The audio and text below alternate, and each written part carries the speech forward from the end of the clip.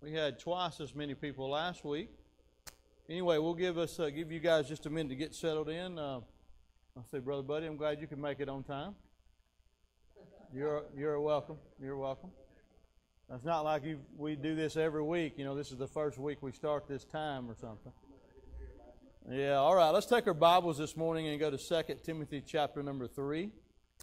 2 Timothy chapter number 3. And those of you that are sitting over here, I don't think y'all can see the board, but I can't do it on both sides. And maybe I should, I don't know. I apologize, Brother Johnson. You guys can't see it. Do you guys want me to adjust it anyway? All right, 2 Timothy chapter number 3. And we want to say a word of prayer, and we'll get going this morning. And again, thank you guys for being here. And Brother Brett called me this week and told me that I lied last Sunday, and because I said it was my last week teaching Sunday school. Well, that was his fault. So I want y'all to understand that was Brett's fault. Okay. All right, 2 Timothy chapter number 3. All right, now this morning, let's see. I'll tell you what, Jeremiah. How about you stand and pray for me this morning?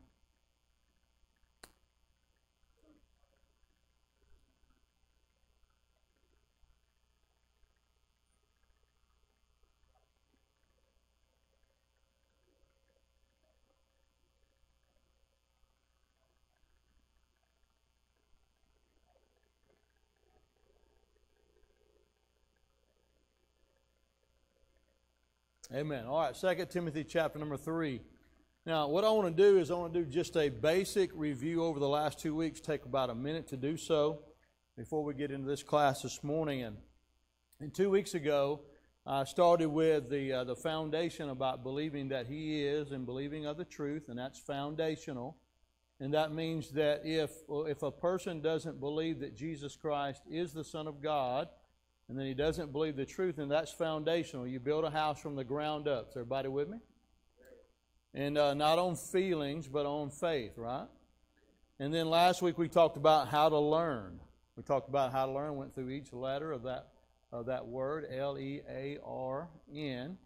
And one of the things that I wanted to remind you guys about is that reading. Brother Micah reminded me about the verse in Psalm 119 about the word is a lamp unto my feet and a light unto my path. Everybody remember that verse? Well, if you don't, so the verse gives us this indication is that it gives us light where we are and where we're going. But if you don't walk in the light where you are, you're not going to get to where you're going. And then we talked about, when we read Deuteronomy chapter 17, we talked about our hearts not being lifted up and not turning to the right or the left. Now, the illustration I forgot last week I wanted to give you this week is the picture of the moon. Out here, it's where I live, man, you can see the sunrises are beautiful and the sunsets are also beautiful.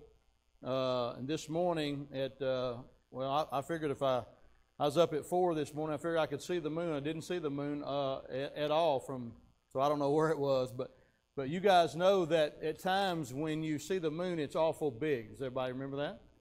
And it's awful bright. And what's interesting about that, the moon doesn't rotate. Doesn't turn to the right or to the left. And the lower it is, the brighter it is.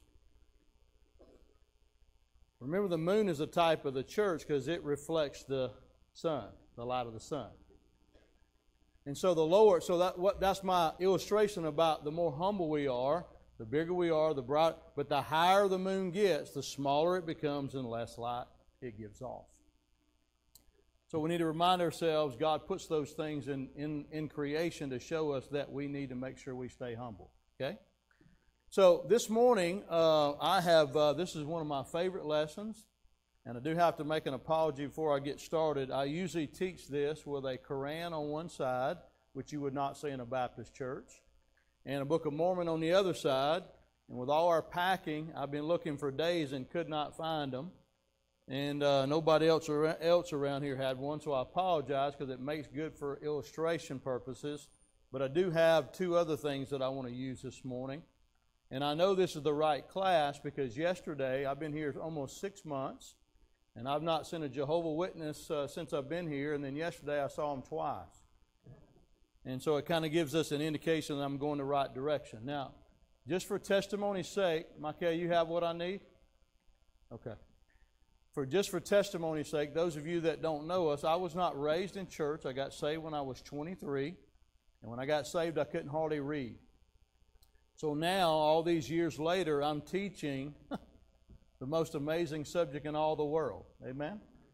And I'm very grateful to be doing that for you this morning. So, I'm going to read in just a second. So this is when I started teaching world religions. Can you imagine a dumb Alabama boy with about a 55 IQ now teaching on world religions? Kind of crazy, isn't it? So when I started teaching world religions, there's so much ground to cover that it usually takes me about 4 months to go through the basics of it. So here's what I did. I asked the Lord for something very simple so anybody could follow and anybody could remember. So what separates us from all other religions is what we believe about the Scriptures, what we believe about the Son, and what we believe about salvation. These are very basic things. And it makes it so simple that anybody could follow. And I want to say this in getting started, and I'm going to come back and repeat this probably 100 times today. If you get this off, you're going to get this off. And if you get this off, you're going to get this off. This is the foundation, right? All right, now 2 Timothy chapter number 3 and verse number 16. This is a verse that you know, but I want to kind of lay the foundation for you, then we'll work our way through. Verse 16 says, all Scripture, notice the word is given by inspiration of God, not was, and is profitable for doctrine, for reproof, for correction, for instruction in righteousness. So how much Scripture? Talk to me. All of it. Now notice that in the Bible, the word Scripture is always a reference to something that is written, not something that you can't get access to. For some reason, I don't know you guys well enough, so I'll just shoot off the hip a little bit because I don't know if I'm talking to you or not. You don't need Greek and Hebrew to understand the Bible. And that goes for you educated people too. You can't explain it in your own language. I don't need you talking to me about another language. If I remember correctly, I think your life insurance policy is probably in your language, not another language. You're welcome. Now go back to the book of Psalms, chapter 68. This generation is... Anyway, I called a preacher back in Georgia the other day to check on him. He's 87 years old. He's not able to get out and go to church anymore. His wife is having memory problems. I mean, it's just a big battle for me just to listen to him. I sat there for 57 minutes listening to the old man preach at me. And he told me that when he started preaching 40 years ago, preachers got up and started saying, well, this word in the Greek is this, and this word in the Hebrew is this. And I want y'all to understand something. Now, I don't know you, and I don't know who I'm talking to, and I hope I'm not talking to anybody. But I want y'all to understand, this generation knows less about the Bible because preachers have become so educated. Let me just say it this way. How come you go by all these churches and got doctor on the sign, doctor on the sign, doctor on the sign? You know why that is? Because the church is sick. I think y'all need to let that sink in a little bit.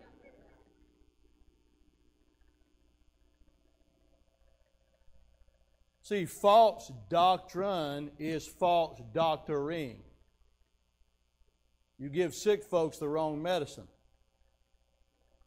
Is that a little too simple for y'all? You country people ought to understand what I'm saying. Psalm chapter 68.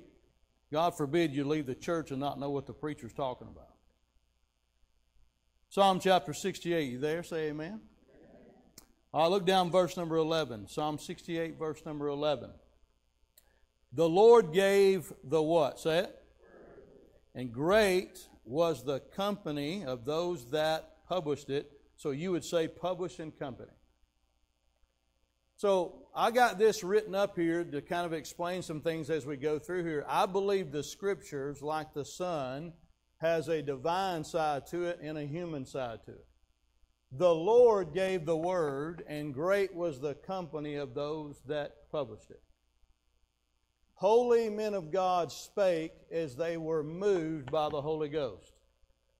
Everybody follow me? All right, one more time. Holy men of God spake as they were moved by the Holy Ghost. God gave the word, Jeremiah spoke the word, and Baruch wrote the word. Are you with me? God used human elements. You say, why? Well, the outside of this thing is flesh. I said the outside of this thing is flesh. What's inside is what matters. Now, as I go through this, I want you to understand that up here I've got a New World Translation. This is the Jehovah's Witness quote Bible. And this is my authentic Papal Edition Catholic Bible. Look at this thing. I wonder, Brother Gary, if this thing's worth some money.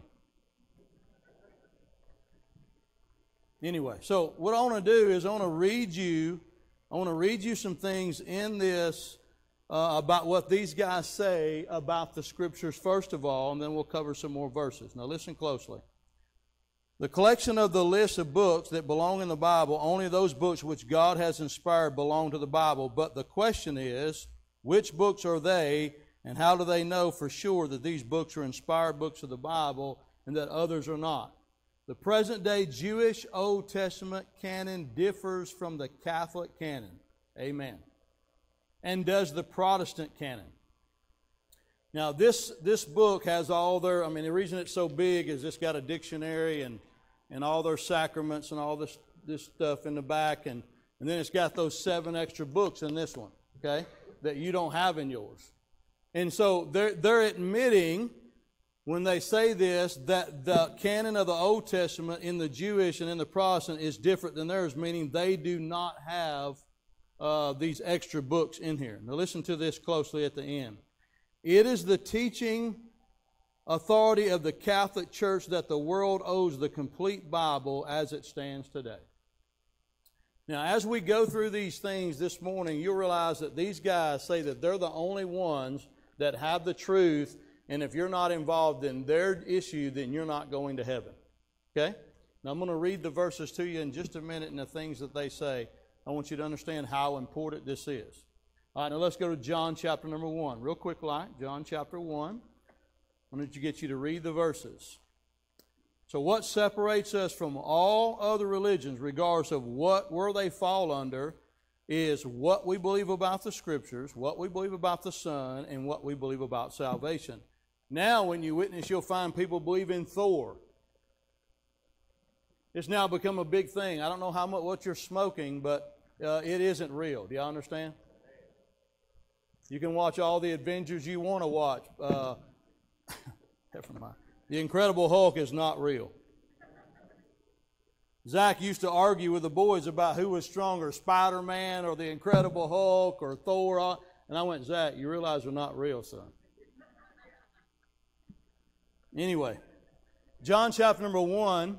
John chapter number 1. I know you know the verse, but I want to read it to you so you can see that I'm not just making this stuff up. Now, look at John chapter number 1, verse number 1. It says, in the beginning was the Word. Notice the capital W. And the Word was with God. Now, notice this statement. And the Word was, say it. Okay, now, in this New World Translation, in my other one, it was beat up because I've used it so much, but thankfully I had another one. Now, this is John chapter 1. I got it highlighted for you. So I'll read it. In the beginning was the Word. And the Word was with God, and the Word was a little G-O-D. Now listen to me closely. Things that are different are not the same. So when you witness or talk to a Mormon or a Jehovah's Witness or a Catholic or even, anyway, I'm trying to be nice, is that just because they say they believe in Jesus doesn't mean it's the same Jesus you believe in. Okay? Now, let's see if we got this right. Go to the back of your Bible to 1 John chapter 5. 1 John chapter number 5. So what are these new Bibles going to do? They're going to attack the deity. Y'all look at me. They're going to attack the deity, the divine side of Jesus Christ. Now look at 1 John chapter 5 in the back of your Bible, sometimes called Little John. 1 John chapter 5. And the reason I want you to look at it, 1 John chapter 5 and verse number 7. Are you there? Say amen. All right, it says, there are 3 that bear record in heaven, the Father. Notice that word again, Word, capital W, and these 3 are what? In the beginning, come on now. There are three that bear record in heaven: the Father, the Word, and the Holy Ghost, and these three are set. All right? You don't add them, you multiply them. That's how 1 times 1 times 1 is 1. So in 1 John chapter 5 in this Bible, don't y'all listen closely, the year says this: there are three that bear record in heaven: the Father, the Word, and the Holy Ghost, and these three are one. Verse 7. Verse 7. For there are three witness bearers, verse 8. That's all it says right there. Now, Brother Freddie, what are you trying to say? What I'm trying to say is that what separates us from all other religions is what these guys believe about the Scriptures and what they believe about the Son. If you have this off, you have this off, and if you have the Son off, you got salvation wrong.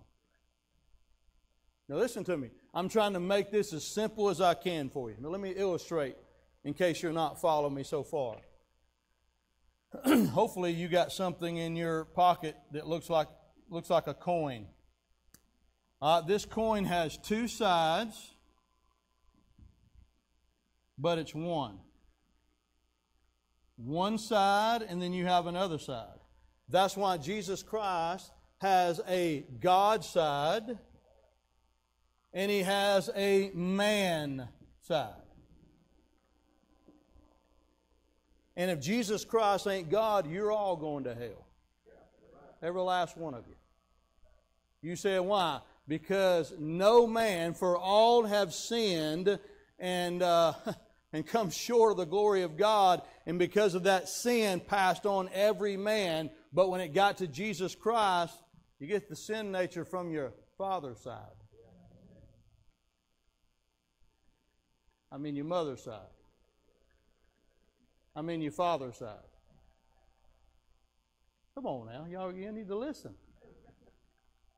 One of my favorite stories is when Jesus is in the temple at 12 years old, and those guys are asking him these questions. Jesus is answering those questions at 12 years old. I wonder if one of them asked him how old he was. Well, do you mean on my mother's side? Or do you mean on my father's side? Man, some of y'all ain't getting this.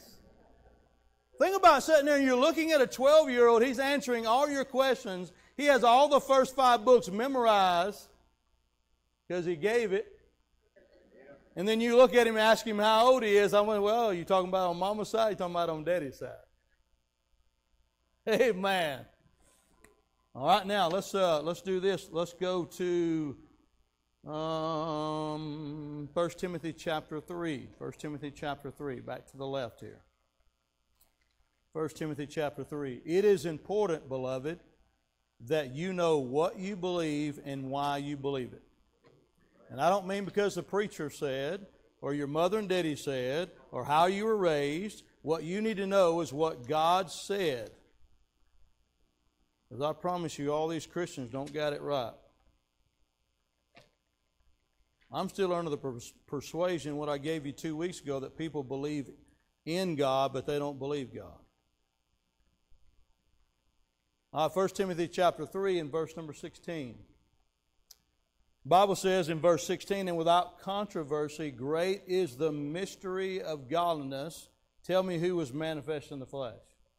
Talk to me. Who was? Is that clear? Does everybody have trouble understanding that? Nobody has, because the Word was made flesh and dwelt among us.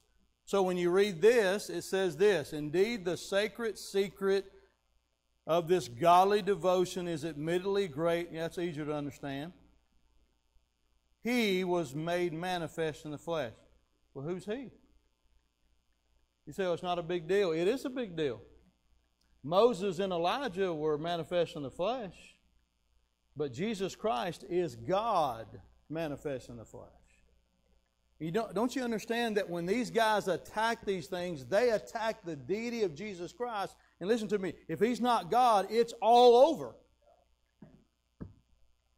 All right, now let me give you another illustration of this.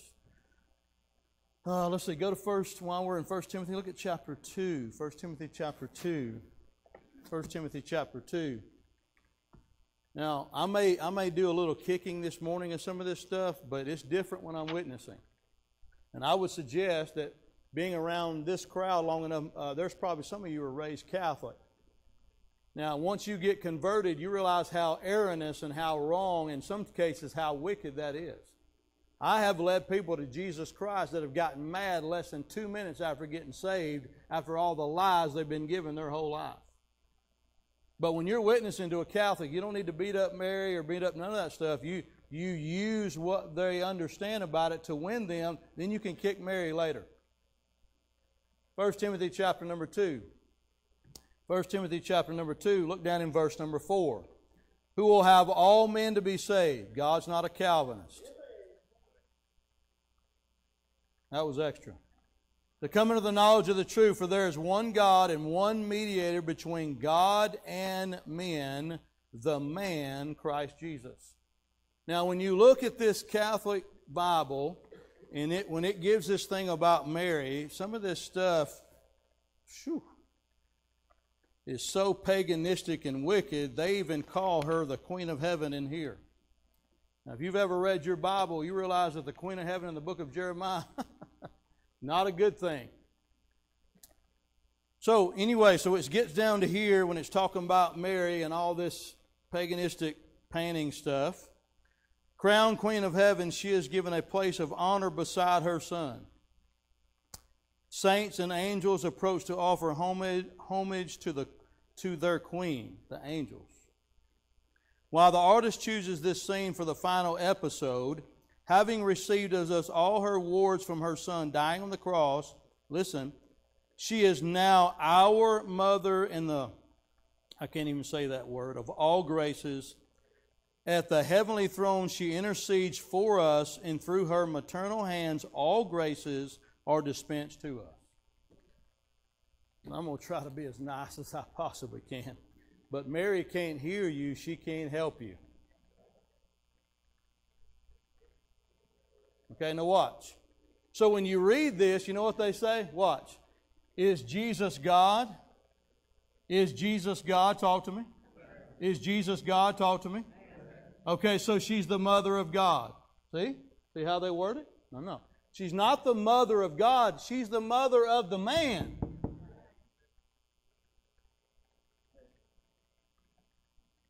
Are you following me?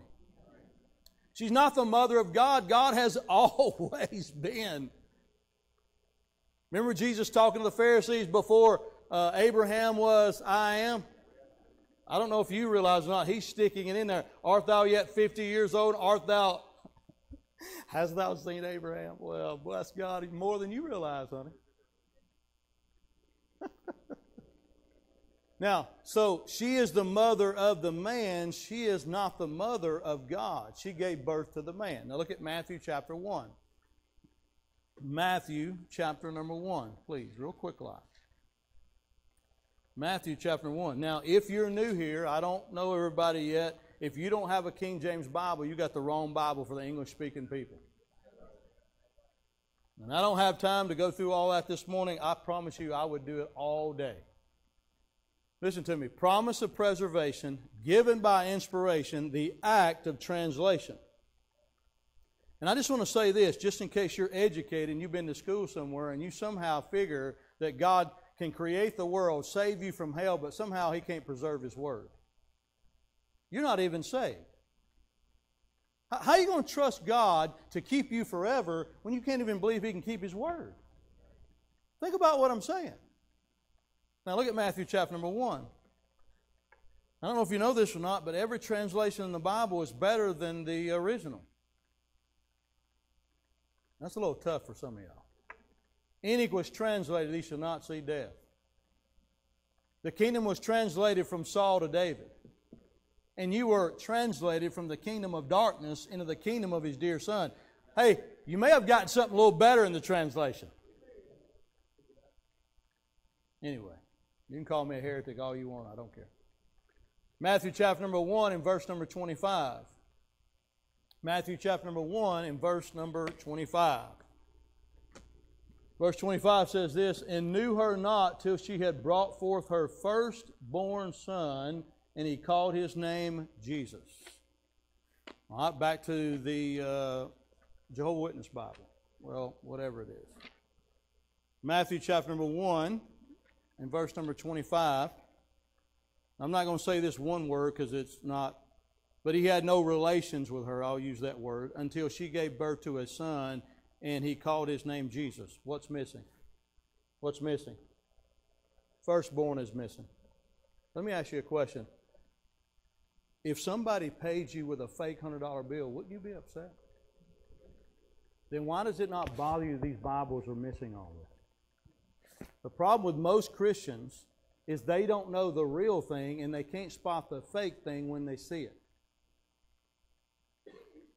You know what these new Bibles do? See how it's written? It's written in paragraph form.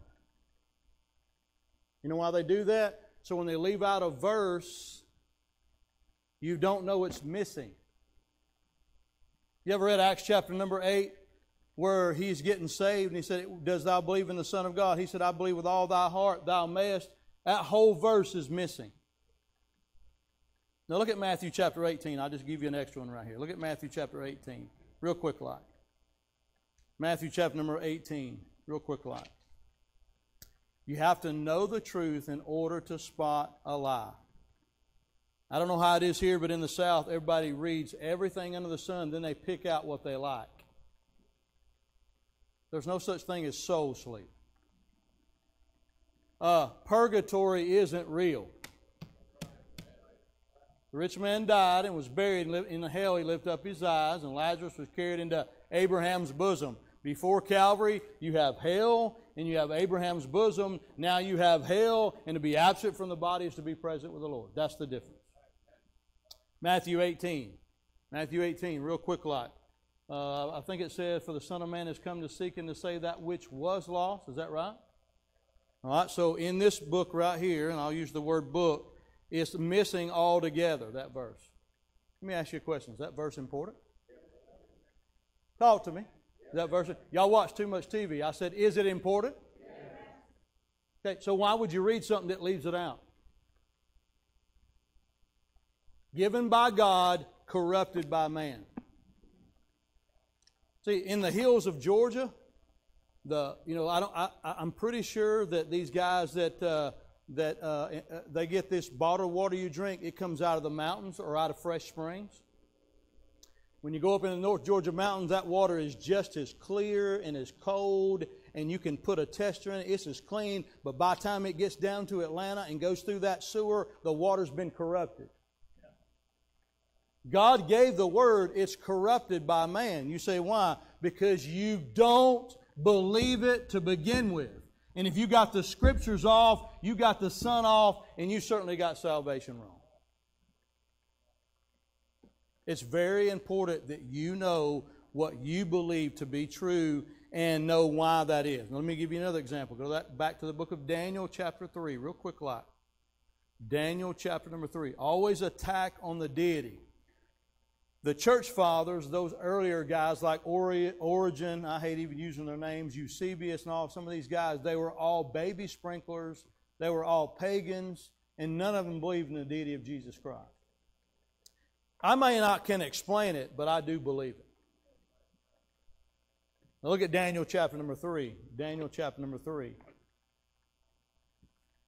Just to give you another idea of how crazy this goes. I ought to just do the thing about the devil, but I'm going to leave that off. I'll get way out there if I do that. Daniel chapter number 3. Daniel chapter number 3, and look down in verse number 25. Daniel chapter 3 and verse number 25. He said, "He answered and said, Lo, I see 4 men loose walking in the midst of the fire, and they have no hurt. And the form of the 4th is like the Son of God." Now, how about that revelation way back there in the book of Daniel? So where did he get that from? Probably reading the book of Proverbs. What is his name? What is his son's name? But in Daniel chapter 3, in this trash, as he said, beholding 4 able... Look, just because you find money in a trash can doesn't mean it's a bank. And just because you can find some truth in here doesn't mean it's a Bible.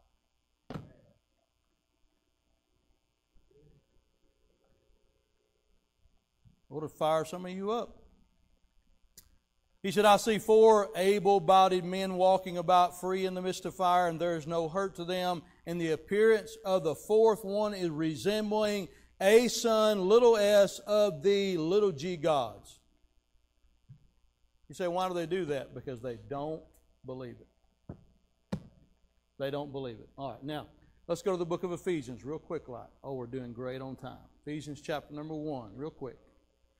Ephesians chapter number 1. Now, I'll tell you how I got this direction. Well, after I got saved, the Lord had me witness to every crazy person under the sun.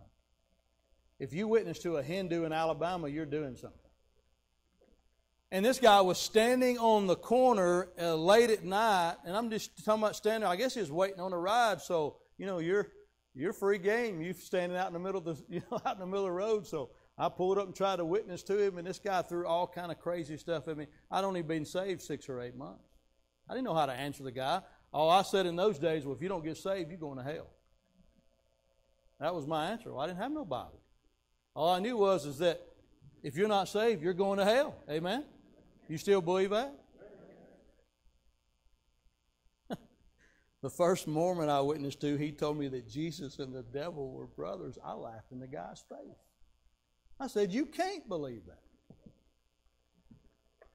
So whatever you're smoking must be some good stuff. Out of Ephesians 1, verse 13. Ephesians 1, probably the tailpipe on the car. Verse 13. In whom ye also trusted. All right, when did you do that? After that you heard the word of truth. All right, what was the truth? The gospel of your salvation. In whom also after that ye baptized, joined the church, did good works. After ye believed, ye were sealed with that Holy Spirit of promise. Now, I know this is simple to some of y'all, but do you understand that 90% of the people you talk to, they believe in some kind of faith and works? Do they not? Come on, talk to me.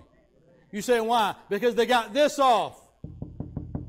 And when you have this off, you have this off. Somehow you can work your way in. Look, you're not working your way into heaven. You're going to work your way into hell. It doesn't work like that. When Jesus died on the cross, I think I remember Him saying, it is finished. He didn't say, I'm finished. Hallelujah. He said, it is finished. Yep, man. You tell you what's wild. Over His head is a subscription written in Greek, Hebrew, and Latin for all the world. And so I can imagine that when them boys are pushing up that last time to breathe before they die, that guy looks above his head and says, this is Jesus of Nazareth, the King of the Jews. Shall I crucify your king? They didn't believe, but that thief must have believed what was written. And they said to him, don't write that he's the King of the Jews. Write that he said he was the King of the Jews. He said, what I've written, I have written. Man, Lord, remember me when thou comest into thy kingdom. The Lord says, remember you, I'm going to take you with me. Can you imagine the Lord dying and downstairs? He said, well, we're waiting on somebody. Just give me a few more minutes. All right, Ephesians chapter 2. Ephesians chapter number 2. Man, the wonderful thing about salvation is you don't have to be good enough. Now, I know some of you are raised right. Your sin may not be as bad as mine. And it doesn't matter how deep you're in the pool, you're still in the pool. It doesn't matter how deep you are in sin, you're still in sin. Come on now, talk to me. Anyway, Ephesians chapter number 2. I know you know the verses, but watch. Verse 8. For by grace are you saved through faith, and that not of yourselves. It is the gift of God. What is gift? Grace, salvation, and faith. It's all gift. God even gives you the faith to believe. Now think about it. Here's a dumb Alabama boy. The Lord's working on him about being saved, and then I ask some crazy question like, well, how'd the Lord know I'd be here 2,000 years later and die for me? Well, He didn't have some fancy answer. He just said, well, He just did. I said, well, okay, good enough for me. You know how amazing it is for God to tell Abraham, you see all those stars? He goes, yep. He goes, well, you're going to have it as many. So shall thy seed be. And Abraham said, God, did you say that? He goes, I said that. He goes, well, then I believe it. He goes, well, I tell you what, if you'll believe something that wild, I'll give you my righteousness. So here I am 2,000 years later. You mean this dumb Alabama want to believe a Jew died for him 2,000 years ago? You said it, didn't you? Well, yes, I did. Well, you said you'd save me, so I'm asking. He goes, well, tell you what I'm going to do. I'm going to give you my righteousness. You ain't going to get in by yours. You better have His. Not by works of righteousness which we have done, but according to His mercy He saved us. Verse 9, not of works, lest any fool should boast. That's the Freddie Young version. All right, look at Acts chapter 13. Acts chapter 13. Some of your witnessing has become mechanical over the years instead of personal. Well, if you die today, you know you'd go to heaven. Why don't you learn how to witness? Why don't you stop all this mechanical nonsense and get personal with people? They don't want to hear your nonsense. You don't even believe what you're saying. All these colleges, these guys are pushing, they get somebody to pray a prayer and they think they're saved. Yeah, I could call names. I'm just telling you, there ain't nothing about that. Nothing about that, scriptural or practical or personal. I was asked to do a vacation Bible school one time to little kids. And there was a 5-year-old girl in there, Brother Gary, that got under conviction and wanted to be saved. I said, honey, you're too young to be saved. You don't understand. Because I'm just always been real sensitive with kids. And by the way, if you have little kids, you don't have to push them. If God's dealing with them, I promise you they won't leave you alone. When the Lord was dealing with Michael, he was 6 years old, Brother Gary. I don't even fathom how you could understand it at 6 years old. All his life he had heard Jesus died. But when he made that connection that He died for him, it was a different game. I even told him to go to bed. We'll take care of this tomorrow. And he goes, no, Dad, we got to take care of this now. I can remember where he was at, where he was praying. I mean, it was when he got up, he goes, I got to call Mom and tell her I got saved. Now, how you can get saved at 6 and never struggle with it, I have no idea. So, Brother Gary, I got down on my knees in front of that 5-year-old girl, and I said, honey, you don't even know what sin is. And she told me. I said, honey, have you sinned? She went, yes. And I went, so what's going to take care of your sin? She goes, Jesus dying for my... 5 years old. And she told me more than I knew. I couldn't tell her no. Suffer the little children to come. I believe that's a little biblical. So here's what I'm saying, is that witnessing ought to be personal, not mechanical. Stop repeating a bunch of things and be personal with people. Anyway, Acts chapter 13. Acts chapter 13. Acts chapter 13, verse 38. Be it known unto you, therefore, men and brethren, that through this man is preached unto you the forgiveness of sins, and by him all that believe are justified from all things from which you could not be justified by the law of Moses. So you want to tell me how good you are? Really? Well, all these have I kept from my youth up. Well, the Lord left out a couple on purpose. See, that guy came up to the Lord and he goes, what shall I do to inherit eternal life? And the Lord went through that list. I'm like, you left out some on purpose. He goes, well, I've done all these. And the Lord said, well, go sell all that you have and give to the poor and follow me because I'm going to the cross. Because his first God was, thou shalt not have no other gods before me. That was his wealth. And that last one was, thou shalt not covet. He left those two out. Because that was his gods. I felt something on that one. Now, I want you to understand. I know you know all this. But I want you to listen to this. You listen to this stuff. Now, it has a heading in the back that says this: outside the church, no salvation. And it says this: a theological axiom which means that a membership in the church founded by Christ is necessary for salvation of every individual man. Since the Roman Catholic Church is the church founded by Christ, which is not true at all, and we're going to talk more about this when we get to Revelation chapter 17, and I promise you it'll hair lip some of y'all. Since the Roman Catholic Church is the church founded by Christ, that's not true at all. Peter couldn't be a pope, he was married.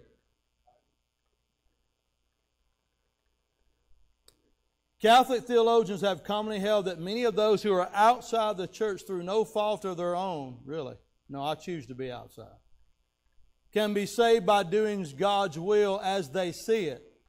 Chapter and verse? No chapter, no verse. This axiom is revealed truth which must be believed by Catholics, but it must be understood in the sense of which the church understands it, not according to personal interpretation of any individual. Only the church can do that. The axiom means that Christ commands all men to be baptized into the Catholic Church and to remain therein, united to the Pope, who is the vicar of Christ on earth. Hence, anyone knowing of the strict command of Christ and refusing to obey it cannot be saved. All men are not only commanded to join the church, but Christ has made the Catholic Church the means by which they are to enter into heaven. The church is necessary means of salvation, not because of any intrinsic necessity. Christ could have arranged other means of salvation. He did. It's called Jesus. But solely because it was so established by Christ. Now I want y'all to listen to me before I try to finish up this morning. And I'm really trying to be nice. I do not want to be. Now, do you understand? You say, well, why are you so upset? Millions of people going to hell because they're listening to a priest or a preacher who don't tell them to read the Bible. And some of you are in the same state. You've been raised in church your whole, all you've done is believe what the preacher said. What if he lied to you? I got Catholics in Georgia that I witnessed to, and they're not even good Catholics. Some of y'all know what I'm talking about. A good Catholic prays every day. Some of you don't even do that. Anyway, I need to stop. And they'll say to me, I'll say, well, are you a saved Catholic? They go, well, what do you mean by that? I said, have you ever put your faith in the finished work of Jesus Christ? Well, I talk to my priest every week. I said, can your priest save you? Well, he said he can. Now, y'all know that none of that biblical. Now, listen to me. Some of you still have family that are Catholic you need to witness to. Because if they believe what their church is teaching them, they're going to end up in hell. Listen to me now. Listen. And it doesn't matter if they're friend or family. If they believe that, they can't be saved. You say, why? Because He took care of it. It's very important. Let me give you a couple of statements before I finish. You need to know what you believe and why you believe it. They believe in God, they don't believe God. I think the blood makes us safe, His Word makes us sure.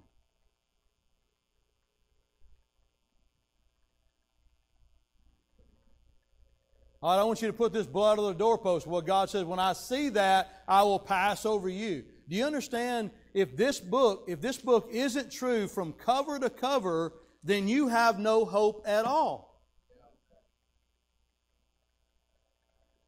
Now, I was going to do the Quran. I wished I had it with me. But I can quote it, but I don't remember. Let's see, I can give you some of them.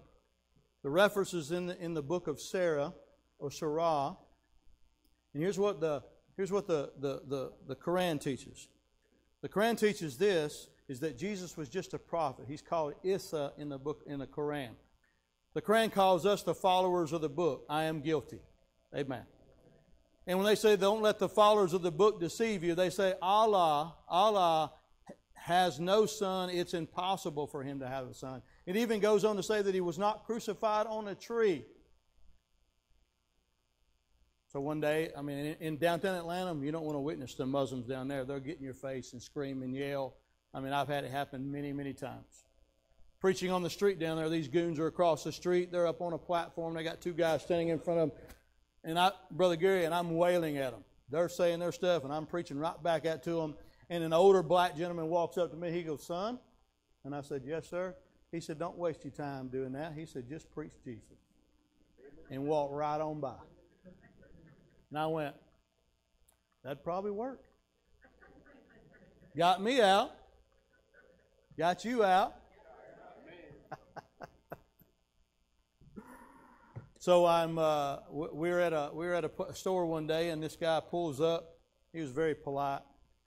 His daddy was a Muslim. His mother was a Christian. And he said, "Well, I'm kind of sitting on the fence." I said, well, usually when you're sitting on the fence, you usually fall off on the wrong side. And I said, you can't have both, because both of them are not saying the same thing. Now, I want you to listen to me. When someone says there are peaceful Muslims and all this stuff the same, it is not the same. The only reason that they're peaceful is they're just waiting for the opportunity. Anyway, I need to leave that stuff alone. Go to Matthew chapter 16. Matthew chapter 16, real quick like. So he was very polite to me, let me talk to him. I gave him both sides of the coin, and I said, now look, you're going to have to choose one of these days, and I hope you choose wisely. Because what you do with Jesus will determine what God does with you. I think our witnessing is a little watered down at times. I don't think people need to leave you thinking, well, I'm doing okay. They're not doing okay. I was working on a real high-dollar house one time, and these people literally were drinking their drinks with their pinky out.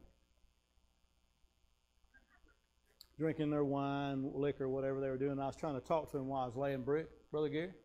And this lady says to me, so you're telling me that if somebody's on death row and they turn to Jesus and ask Him to save them, that God will forgive everything they did? I said, that's exactly what I'm saying. Is that what not happened to the thief? Come on now. She goes, I don't believe that. I've never murdered nobody. Well, your sins is what put Jesus on the cross. You are a murderer. Matthew chapter 16, verse 14. And they said some say that thou art John the Baptist, some Elias, others Jeremiah, or one of the prophets. Do you know what Muslims say about Jesus? That He's just a prophet. If Jesus is not more than a prophet, you're all in trouble. Amen. Amen. Now, all right, I need to stop. So let me remind you one more time.